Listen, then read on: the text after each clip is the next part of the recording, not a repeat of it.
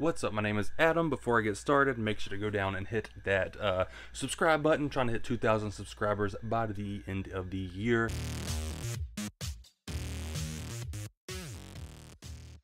So yesterday I went and saw Godzilla X Kong at the theaters, and let me just start off by saying I did not see Godzilla vs. Kong, so I was a little lost of where it was, but I think I picked up pretty much where it was with some of the things from the movie.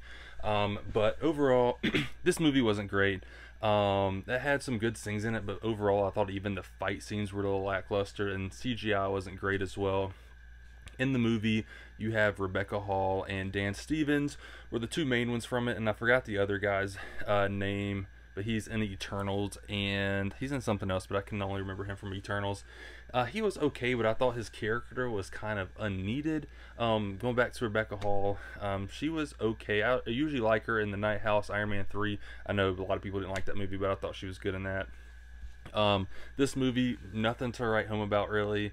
Dan Stevens, I honestly forgot it was even him. I didn't recognize him until I was looking on IMDb later. And then the doctor that Rebecca Hall went to get to help, I feel like she went to get him because he always thought out of the box, but during the movie I feel like he did not really give any insightful thing that the doctor or Dan Stevens or any of the other characters didn't already know. I feel like they kind of just used him as a comedic relief.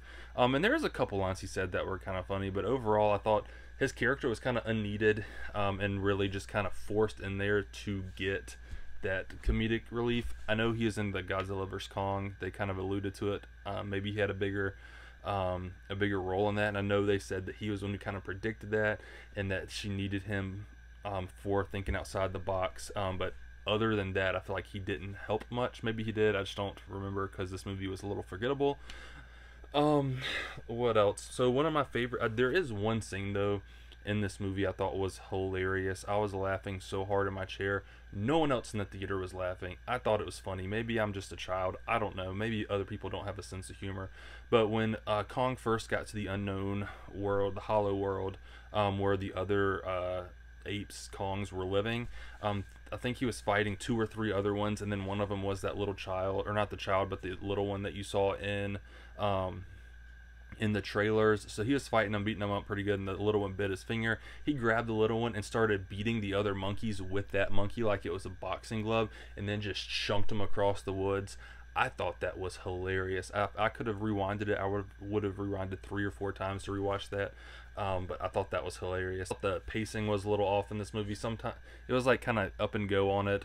There's a couple scenes that I thought were rushed, like really getting Godzilla Kong on the same team. They're fighting, then all of a sudden the next thing you know, they're fighting together to defeat the other apes from going to the real world and destroying it. I thought that could have been done a little bit better. There are some scenes that could have been left off. Overall though, I'd probably give this movie a 6 out of 10, 6.5 out of 10. Rewatchability, I'm gonna say low, and the only reason I'd rewatch it is for the that scene I was just describing with the monkeys and beating them up with the monkey. Thought that was hilarious. Overall though, it was pretty forgettable. Would I recommend seeing this in theaters? No, unless you're a Godzilla or King Kong fan. Sure, go ahead.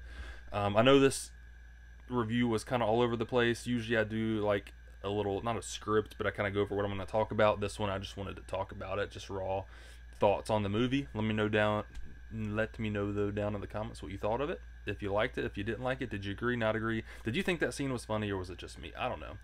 But yeah, that's it. Peace.